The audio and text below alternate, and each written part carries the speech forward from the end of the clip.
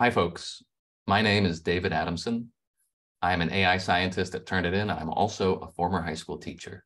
So I'm here today wearing both hats to talk to you about Turnitin's current efforts at AI writing detection. So ChatGPT and its cousins are here. It's going to be transformative. Perhaps it will be the graphing calculator of the language arts.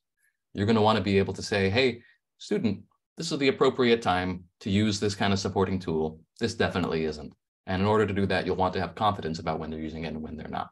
So our detector, tuned for academic writing, is in the works. We hope to share it with you in some product form soon. Here's a peek.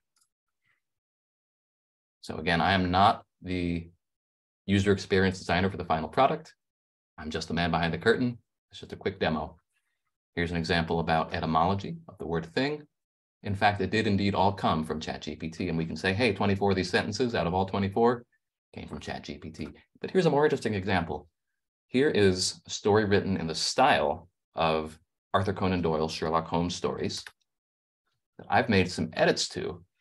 Parts of it I liked, parts of it I felt were a bit simplistic, so I went in and I added some more text, a little more narrative to the middle. I left a bit of the end alone as well. Can our detector tell us which parts were AI written and which parts were David written? Well, I sure hope so, because that's the point of this demo. Oh, good. Yeah, about half this essay, half this story was AI written. The beginning was left alone. Here's the part I changed. We're not quite sure, so we won't say much about the parts where it might be transitioning between human writing and AI writing. It's a fuzzy boundary. You don't want to do any harm by saying the wrong thing. And we transition back out of the AI writing into some more human writing and end with a few sentences from the machine. So that's what we hope to be able to share with you in some form, not just a single magic number, but a bit of context when we're all done. So you can have these conversations with your colleagues and with your students. Thanks, everybody.